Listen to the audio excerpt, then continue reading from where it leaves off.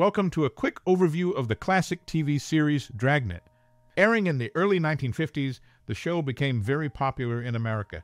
Its simple storytelling and realistic depiction of police work fascinated viewers nationwide. But what keeps Dragnet special even today?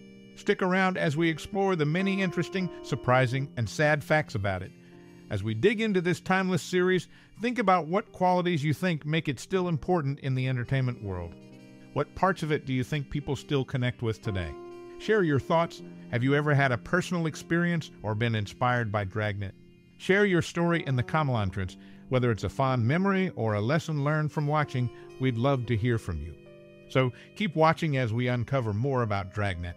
And remember to share your own stories and memories below. We're excited to hear from you. One of the most influential police procedural dramas on television is Dragnet. The series, created by actor-producer-director Jack Webb, is a realistic portrayal of police officers and detectives showcasing their daily risks for public safety. Webb collaborated closely with the Los Angeles Police Department, basing most episodes on real cases and depicting modern police procedures accurately. The show enjoyed immense success, even becoming the first TV series adapted into a motion picture in 1954. Dragnet served as a platform for many aspiring actors, launching the careers of numerous stars who would go on to achieve greater recognition.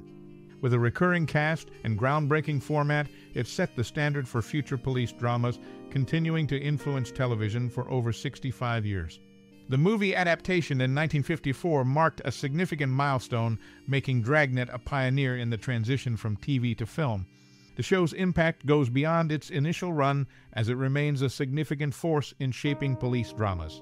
Its authenticity, collaboration with law enforcement, and focus on real cases have left an indelible mark on the genre.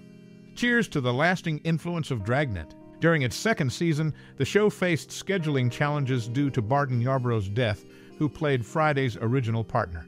This unexpected loss threw the production into disarray, forcing the team to scramble for solutions.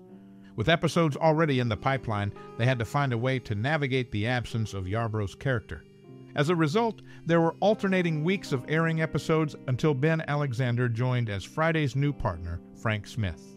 His addition brought a fresh dynamic to the show, albeit tinged with the sadness of Yarborough's departure.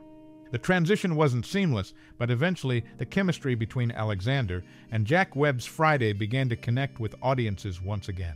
Though the 1967 version of the show is often hailed as the peak of its success, it is primarily associated with Sergeant Joe Friday, portrayed by Jack Webb.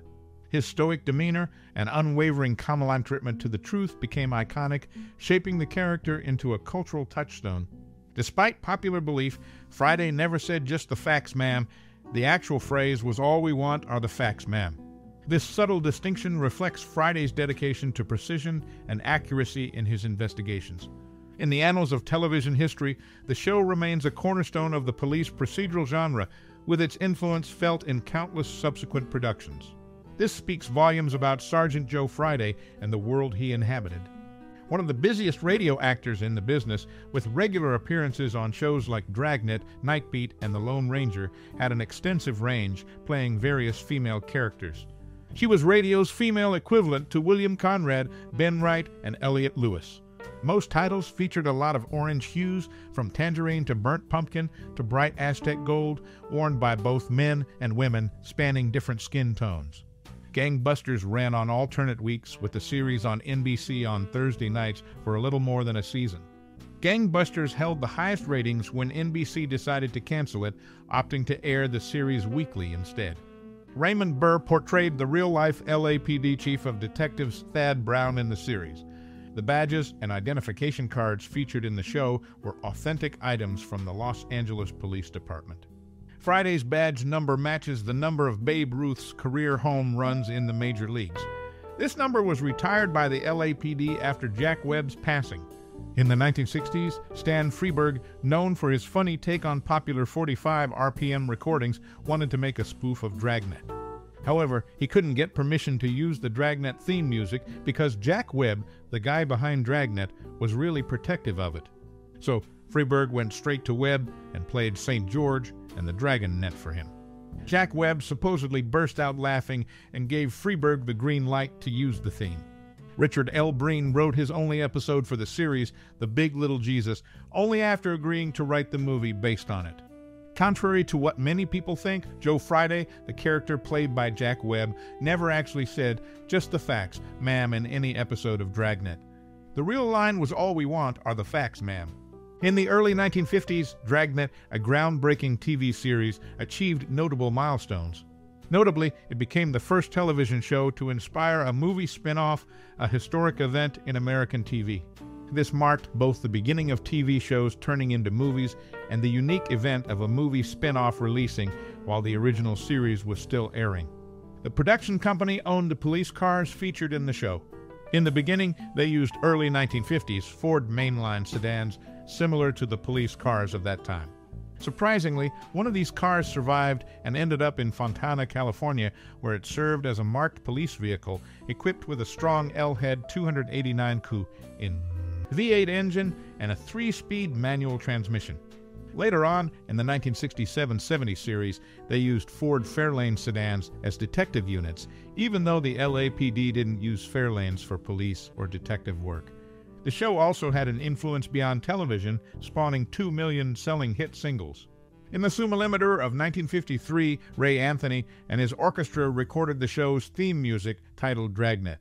Additionally, a 3-minute speaking satire titled St. George and the Dragnet, recorded by comedian Stan Freberg, his co-writer Dawes Butler, and June Foray, reached the top of the charts, claiming the 1 spot. In summa lumtrare, Dragnet left a significant impact on television history, being the catalyst for the first ever TV-to-movie spin-off and showcasing unique police car choices. Its influence even stretched into the music scene, with 2 hit singles emerging from its theme. The show's importance remains evident in American television history.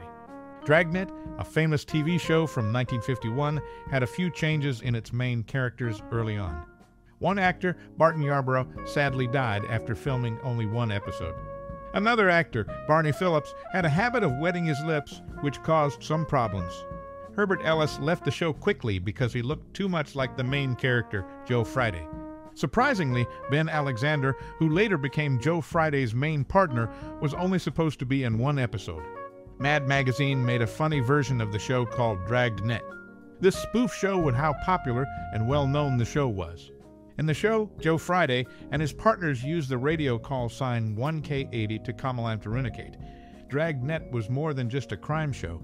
It became famous in different ways, like being parodied in Mad Magazine. The radio call sign added realism to the show. So, Dragnet not only dealt with solving crimes, but also had interesting casting changes and got recognized in unexpected places like Mad Magazine, showing its importance in TV history. During its initial run, the TV series known as Dragnet was sometimes syndicated under the alternate title badge 714. This practice was commonplace in early television to distinguish reruns from new episodes. Similarly, The Andy Griffith Show was syndicated as Andy of Maybury. In DVD releases of Dragnet, certain episodes are labeled as Badge 714. Harry Morgan, who starred alongside him in Dragnet 1967, was allowed to inject his own humor into the show. This collaboration showcased a different side of the series.